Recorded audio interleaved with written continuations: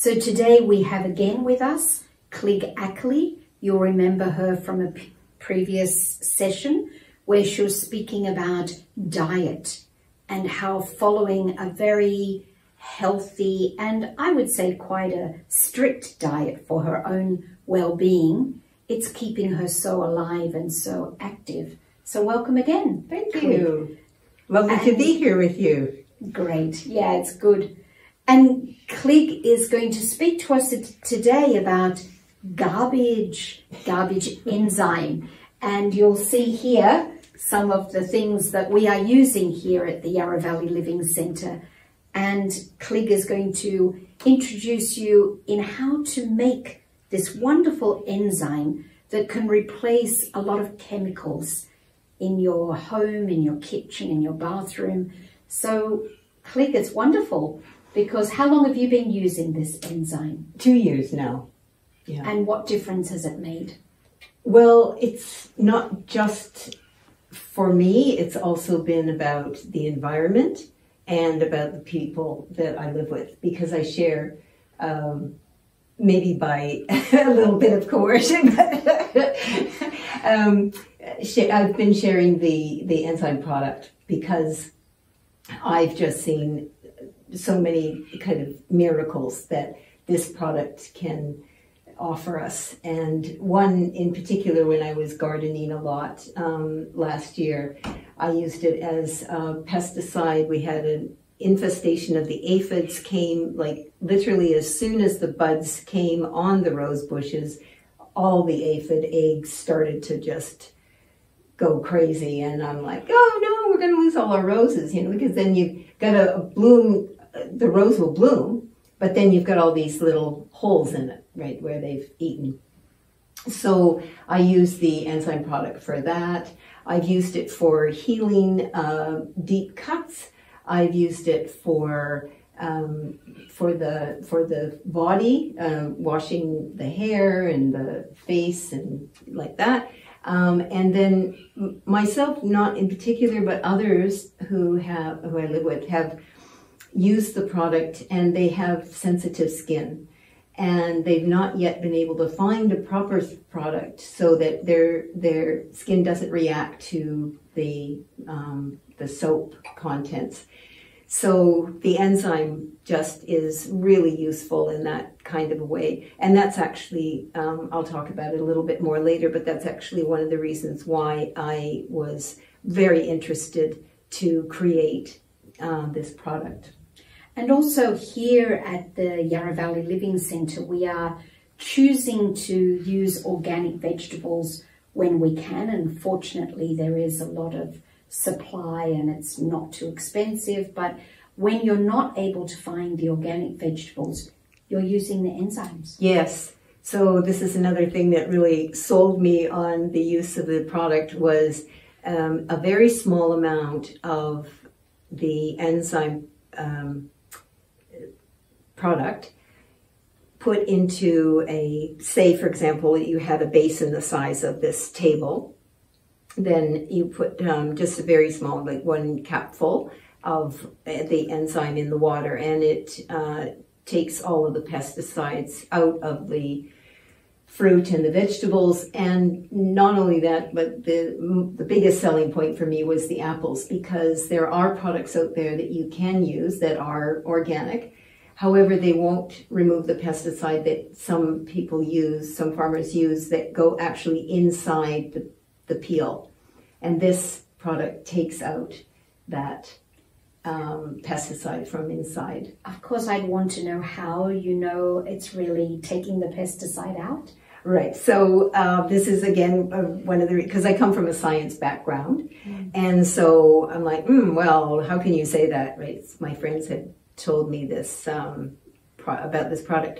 And so they have done research it's been over the scope of 40 years that from Taiwan that this 2 doctors now actually have been working on this enzyme research, and they went to China and they went to a lab that is specific for registering anyway, Certifying, yes, if the pesticide or the de-pesticide product really works. And they put the enzyme in the product, they waited for 45 minutes, and then they tested the water, and they tested the fruit, and the fruit had 0 level on the readings, and you see on the screen, you can see that their reading, their meter, it said 0. And they said that they have not even themselves, any of the products that they've used, they've gotten down to maybe 10% removed or 20% removed, but 0, like all of it removed, they haven't come. So I'm like, well, this is really good, because organic food is very expensive. And if you get, especially things like that we eat a lot of, like apples, carrots, potatoes, and those are foods that are commonly have heavy pesticides because they want them to grow. You know, a lot of fertilizer used that have, you know, these chemicals inside, and the fruit just absorbs it. So it's really good. And they talk about the dirty dozen, which includes the things that are so good for us, like berries. How is it working with them? Right, so it does the same thing. It just, you put it in, you soak the berries, and then wait for the 45 minutes. 45 minutes would probably be the maximum. You know, you could take it out after about half an hour or so. It's not like hard and fast, but I would soak it for at least a half an hour.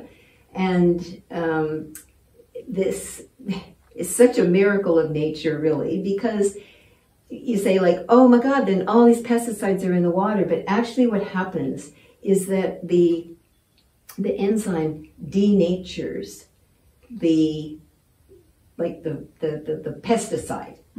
So in that way, it like removes it. Wow. So it denatures it. It like takes it down to the molecular level and just like changes it so that it doesn't cause any harm then. Because we're on bore water here, and you know, we've got organic gardens, or at least, you know, it's pesticide free. And you're saying that that also is helping our water. Yes, because this enzyme product is very high in nitrogen, and this bacteria, the bacteria produces the enzyme, which is why it's called enzyme. In Asia, it's literally translated into English as garbage enzyme, but we prefer the term, the more kind of friendly term for the ears is bio-enzyme. So yeah, so this bio-enzyme actually has the property of when you put the water into the drain, and then it goes into throughout the septic tank, and then that goes down into the river, and then we get that water back through the bore tanks, and it cleans the system all the way. So sounds a bit like a miracle. It is kind of like a miracle. One just has to use it to notice it. But yes, and I've seen actually over a period of about a month, we were using it for our laundry. We were using it for the dishes. We were using it for our personal care. And all of that water was going through the septic tank. And then that water was going into the area called the dam. And you know that white foamy thing that can get built up quite thick. And it was there before we started using the enzyme. And then after about a month, then you didn't see any in the water at all. And that's coming from a place where there's very little rainfall. So it wasn't that the rain was coming and, you know, getting rid of it. So that's another, you know, really useful examples of the enzyme. And I know you're going to demonstrate, but just going back to the berries, then after you've taken them out of the enzyme, does that enzyme not have any ill effect on because we're eating it? So yeah, it doesn't. It's just, as I say, it denatures so all of anything that would be bad would be inside the water now, not on on the fruit. And certain things, like what I do with the berries is I drain them in the colander or the sieve, and then I put them on either a paper towel or just to dry them off. There really isn't any residue, but it's just that I like the berries to be dry. And you don't need to rinse it afterwards? Some people do, but it's not necessary because, and I think, and especially if you're on a water tank system like we are, and some of our retreat centers, they have to actually pay for their water. So you want to use as less water as possible. Wonderful. Such a holistic approach to it all. So I think we'd like to see how to make it. Okay. So you've got so many interesting things here. I don't know, interesting, but they really look like garbage to me. But it's great to be able to reuse and recycle. So this is wonderful. So I'm going to hand over to you now to show us how to make it. Okay, very good. All right. So some people are saying, okay, so what can I put in? All right. So my personal preference is to use 60% from citrus fruit because I happen to like the smell from it. And look, here's an interesting thing you can put in. This is a lily that died. So we're putting the flower in, and then some lemons that weren't really very nice. The things and leaves are okay too. I put in some mint leaves that were not so good to use, some cabbage, broccoli, and avocado skin. And here I just want to point out that you must be very careful not to add the paper inside because it will deter the bacteria from doing its little job. And also no tea at all, no loose tea, no tea bags, and no coffee, because those are all actually refined products. So you have to have things that are completely natural and unused. And here's even a grape stem.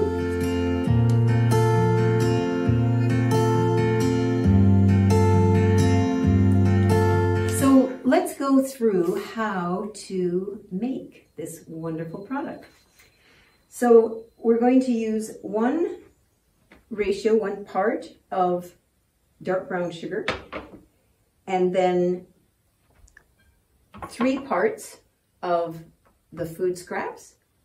And then we're going to fill up you're going to fill up the container till 20% is remaining. So that's about more or less 10 parts of water. The first thing you want to do is you want to dissolve the sugar in the water. So make sure that it's quite dissolved. Use the stick and stir it up. And you can use any container. I've got an example of a cereal box here. You can, as long as it's got the lid and it's tight. Okay. Even this can work as well. It's a pitcher, and you can close it so that there's no air. People have actually used milk jugs. You can use an old milk jug, and you can use just a plastic container as well if you want. It must be plastic because the gases from the fermentation process will expand the vessel that it's in, and people actually have had explosions. It's actually kind of fun because when I've made it, I've had 3 big 20-liter containers, so I was making like 60 liters at a time. And because it does take 3 months to go through the process properly. And only in the first month do you need to be paying attention to it. And again, what the reason is because of this, the gaseous nature of the enzymes. So you'll have gases and you need to release those gases. So if you have a really tight lidded container, like say for example, this is a screw-on lid, you only need to you don't have to take the whole thing right off.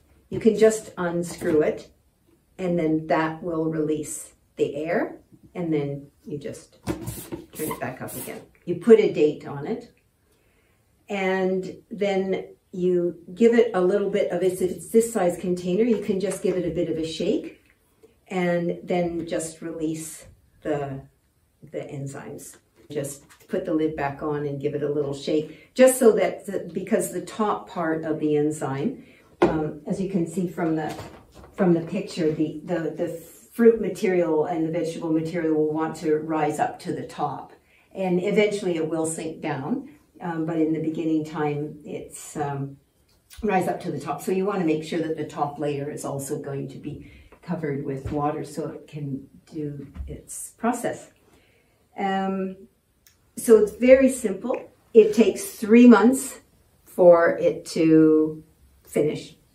First month is you're actively every day paying attention to it, which is another reason why you need the label on. So you need to know when the second month is coming. Second month, it's again just left, and then the third month, after the third month is finished, then you can decant, as we say.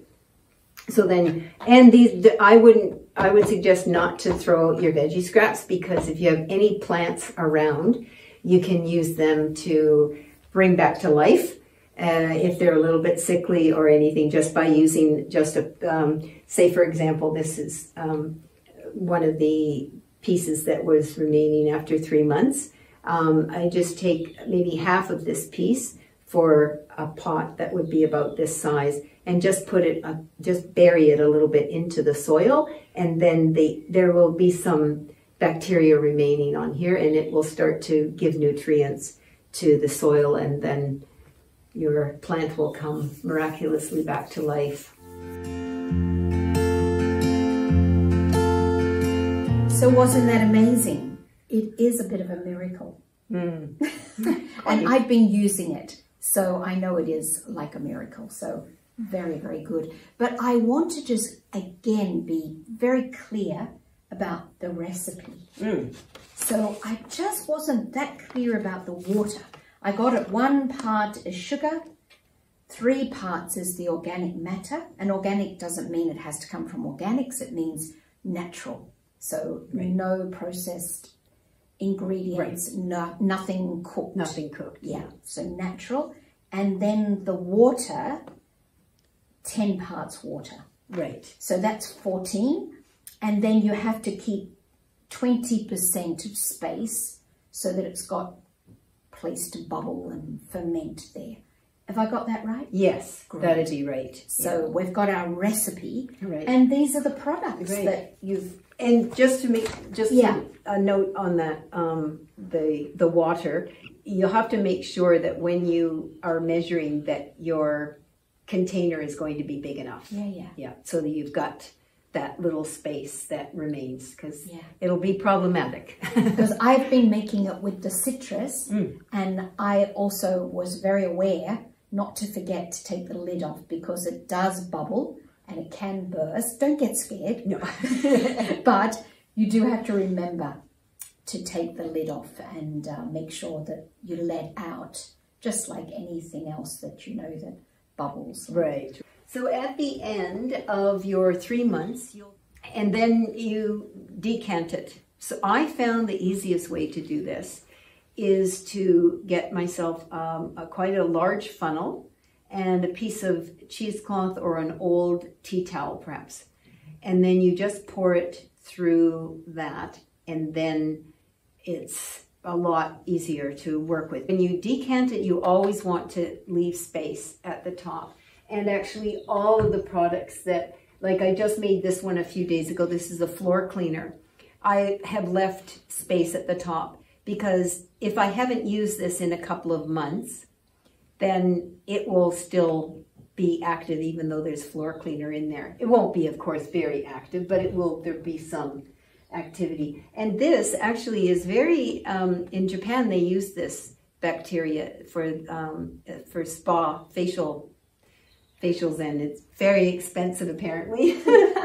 Anyway. So when you're saying that you use the cheesecloth in a funnel, so that's to strain out, there still would be some vegetable Yes, very, very fine vegetable matter. And then you put that in the pot plants or in your garden. Yeah, you can say that you can actually just put it on a tray and put the vegetable matter on a tray, just let it dry, and then just put it in a plastic bag. Anytime you need it for something, you can just take a piece of it out, rehydrate it if you want, or just stick it in the soil. It depends on what you need it for, but you can recycle it in that way again. And have you added any of the shop bought ingredients in here? Like, yes, so now it comes to what I do with it. So say, for example, I wanted to clean my shower stall or clean the bathtub. So I take my already existing cleaner and I add, so for example, this is 500 mils. So I take 50 mils of the bathroom cleaner and I take 50 mils of the enzyme, and then I fill it up to about here, and then with water. And then they recommend that you leave it overnight just to, really denature it, but it's up to you. You can use it straight away if you want. Give it a little bit of a stir, and then it's ready to go. Why does it need some of the store products? Well, personally, it's up to you. Personally, I like the fragrance. So that's why I use. You don't, and also, like, say for example, the shampoo. I'm used to the foamy, lather like this on my hair. So you won't get that if you use the enzyme with the water. So you don't need it. It's a personal preference to add a little bit of fragrance, a little bit of texture. Yes. Yeah. Well, like, for example, it will clean your dishes very well without the dish soap. But then people are used to cleaning their dishes with the lather, like that. So, it's... So not necessary. Not necessary, but it can be. Yeah. And also, if you've already got sort of toxic chemicals, even if you've got the green chemicals, it's still chemical. So this way I'm making it entirely organic, and anything that I'm putting down the drain that I'm using, it's going to be clearing the system. So even though this one says it's like environmentally friendly, it's only just a little bit more friendly than, say, for example, a straight up chemical would be. And now, because of COVID, people are using a lot of sanitizer. So can you use this alone instead of sanitizer? You can. Only problem with that one would be, like, say for example, that's the glass, this one. So we could use this spray bottle, for example, and we've done this actually in a couple of our retreat centers. We fill it with, this one would be 50 mils of the enzyme, 50 mils of hand soap, and then water, and then you just spray it. Because there's no alcohol in it, it's going to take some time before it will dry. So that's the disadvantage. Right. But as the end game is to get rid of the bacteria on your hands, which is what it does. Because I know a lot of people, their hands have gone very dry. Very from dry. Using all of that sanitizer. Yes. So this would be a good solution. Definitely, yeah. And again, what I would do if I was using it in my home is I would probably just use the 50 mil of the enzyme, and then the rest water, and just use that, spray it on. And I've brought even here the room spray, so it also acts as a very good room freshener. Doesn't smell like garbage? No, it doesn't smell like garbage. It's very nice. Hand washed. If I It's could all just there. put a plug for the window, all you need to do is just spray your window and then just take a $2 squeegee from the $2 shop and you've got a perfectly clean window. It's so easy. So economical. And so economical. Incredibly economical. Very, very good. So thank you, Klig. Thanks once again. I think So this welcome. has been such a fascinating session, and I'm sure everyone feels a little bit inspired to get their bottles fermenting soon. So thank you. Thank you See very you next much. time.